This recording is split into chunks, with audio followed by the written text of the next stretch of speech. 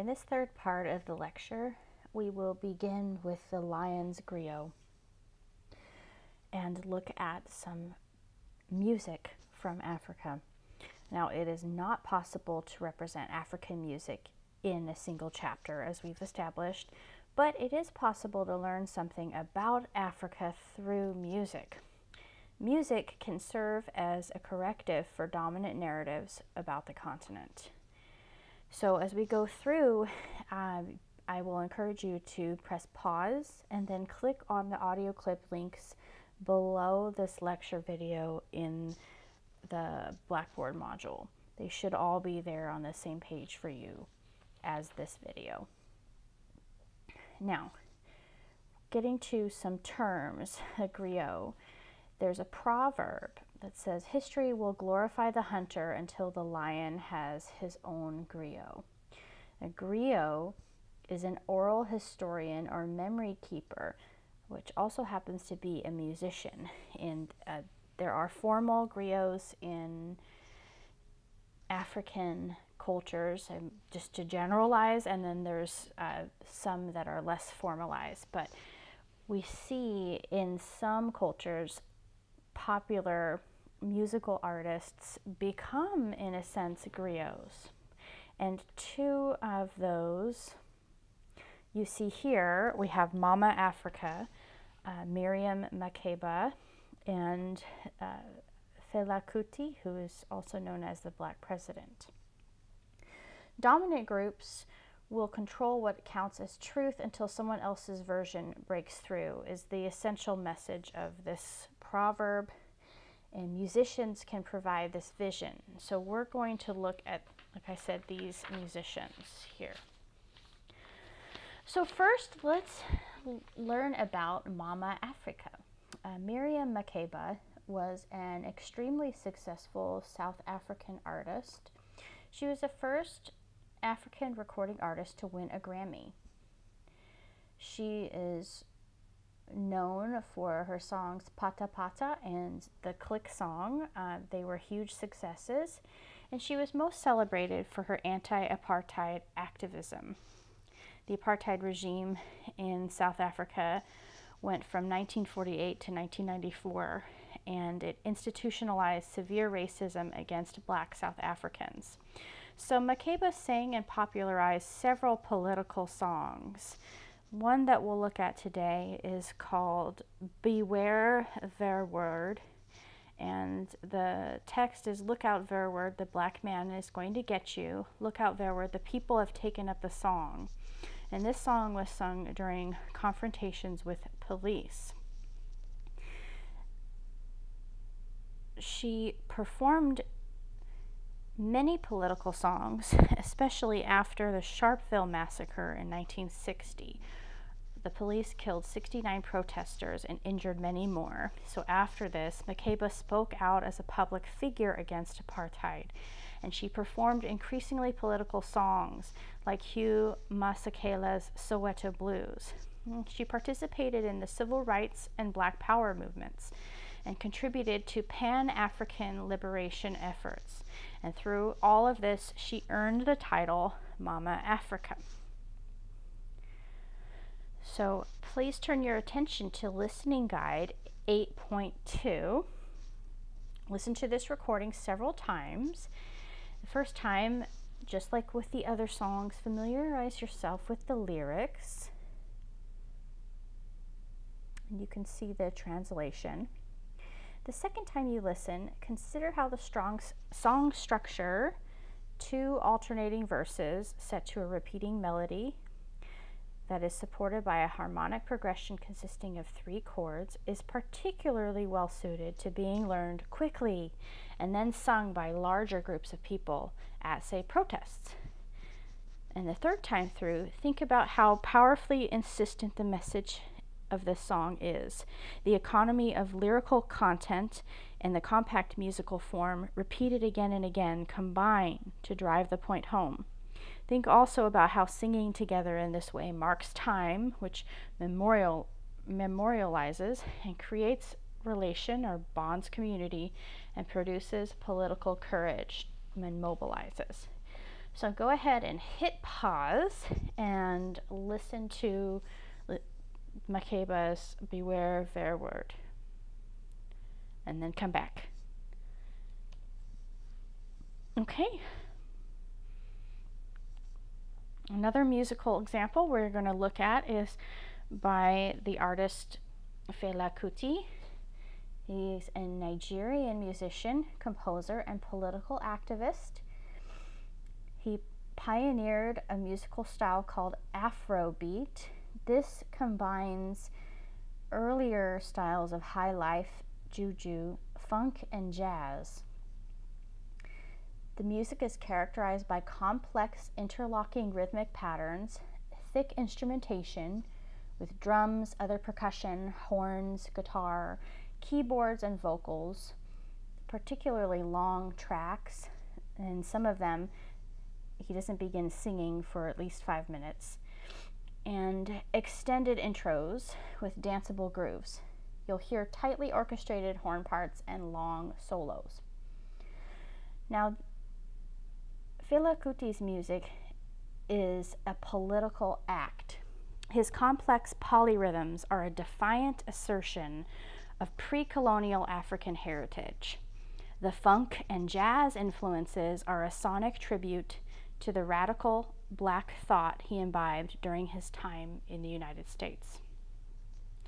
Lyrics are a diatribe against colonialism and its effects. In his lyrics are a critique of corrupt politicians and military leaders. He also wrote a song called Expensive Shit about a failed attempt to plant a joint on him and send him to prison for years. There is a link to that song in the extra stuff. If you go to course content, you can find folders that have all kinds of extra materials for each of these modules. So go check it out. The book also mentions other songs of his, Water No Get Enemy and Zombie. Zombie is an invective against African leaders who mimic colonial violence. It also is about an incident in which 1,000 soldiers ransacked his compound, beat, assaulted, imprisoned him and his band members. They threw his ailing mother out of a window also, so it's a very awful experience. This tune became a rallying cry for activist youth, and there were riots in Nigeria and Ghana when Fela performed it.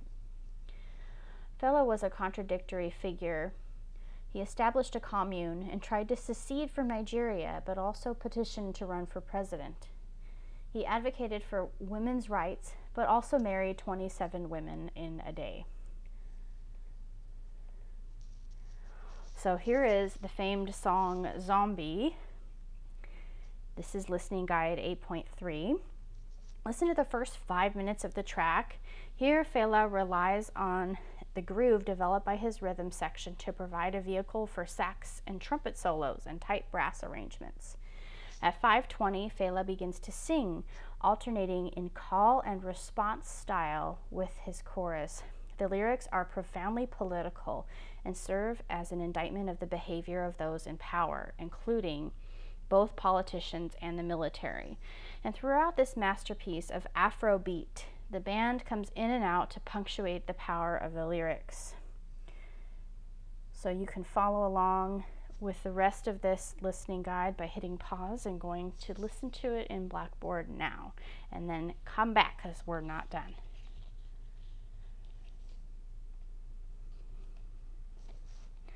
Okay, next we're going to look at a music album by the musician Didier Awadi, which we've already learned a little bit about him. The album is called Président d'Afrique from 2010, and what this album is reviving forgotten histories, and it's another way that Didier Awadi, like these other musicians, were able to play the lion's griot. 17 African countries gained independence from colonial powers in 1960. This was a huge achievement, a culmination of decades of efforts from African leaders, intellectuals, and activists. But these stories are not frequently included in lessons about African history. Didier Awadi's 2010 album Président d'Afrique, or African Presidents, combats this trend by celebrating figures in recent African history. This section analyzes various dimensions of the album tracks in order to follow the imperative of using music as a way to understand key insights about the continent's past, present, and future. The album integrates various musical forces to political ends. As far as instruments, we have sabar drums on one piece. We also have the kora, which you can see here on the screen, on two other tracks, and there are pygmy flutes on Ensemble, which we'll listen to. There's seamless integration with digital beats and other genres, so we disrupt the false tradition versus popular binary, and it emphasizes the diversity of means by which African musicians communicate their message. As far as voices and genres, there are official tunes. We have Yande Kodou Sen, a Serre style singer and former official griot, a Senegalese president, sings on one track. This evokes intricacy and power of griot traditions in many parts of the continent. And then there are several styles of hip hop from South Africa, Kenya, Mali, Senegal, Tanzania, Congo, Mozambique, Burkina Faso, and Guinea.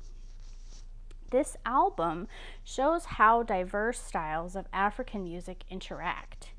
It undercuts the illusion of distinction between pristine Africa and urban Africa, and the tracks communicate in a complex Africa.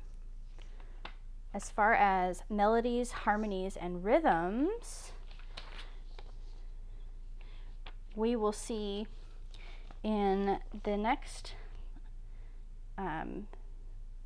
listening guide, we're going to listen to the track Ensemble to learn more about that. So this piece, Ensemble, draws on the Independence Cha-Cha by Joseph Kabasele and introduces the voice of Patrice Lumumba, who was Congo's first prime minister. He was one of the most powerful anti-colonial leaders in Africa. He was murdered and his body dissolved in acid as a warning to African leaders trying to assert control over their own resources. The CIA still denies responsibility, but there is proof they coordinated with Belgium to kill him. Mobutu Sese Seko was put into power after he was murdered, and this dictatorial regime, was supported by the United States, Belgium, and other nations, and they still exploit the Congo's resources. Congo's ongoing economic wars have resulted in more than 8 million deaths, and it is still represented to outsiders as an ethnic or civil conflict rather than an economic conflict. So here is Ensemble by Didier Awadi. This is from the album Président d'Afrique. And go ahead and go to Listening Guide 8.4 and read along and listen. You're going to hear, this tells the story of Patrice Lumumba and uses his words in here. And some things to notice, we're going to hear the guitar playing a sebene, which is the celebratory dance section of a Congolese rumba.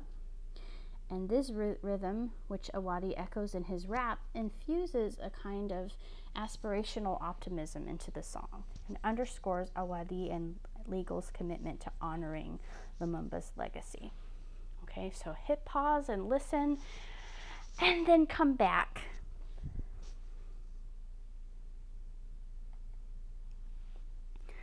Okay, some more from Président d'Afrique. Remember this, there are 21 tracks on this album. And this one, we get into storytelling, which is another way to play the lion's griot here. On the track La Patrie ou l'Amour, We hear Burkinabe rapper and activist Smokey celebrating Thomas Sankara, who is the father of Burkina Faso. Sankara led a coup and took control over the Upper Volta region. He replaced the name with Burkina Faso, which means land of incorruptible or upright, honorable people. Sankara fought for economic autonomy. He redistributed land and compensated farmers and made Burkina Faso food sufficient within 3 years. He expunged corruption, improved social welfare and environmental conditions without any foreign aid or financing, advocated for women's rights, and galvanized African nations against the repayment of odious debt. 3 months after Sankara gave a speech to the African Union on foreign debt in July 1987, he was assassinated.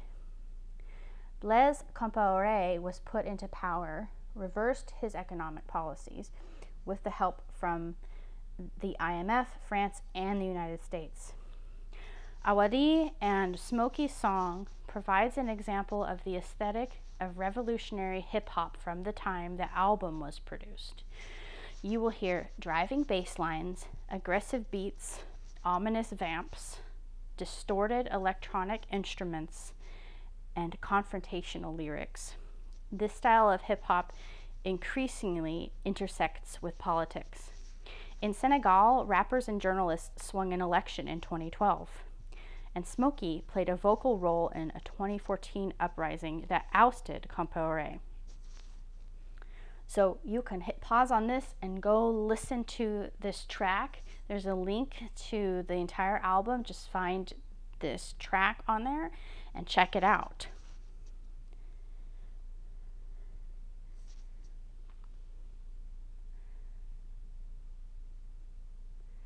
Lastly, the 21 tracks of this album reinforce the point that Africa is impoverished, not poor.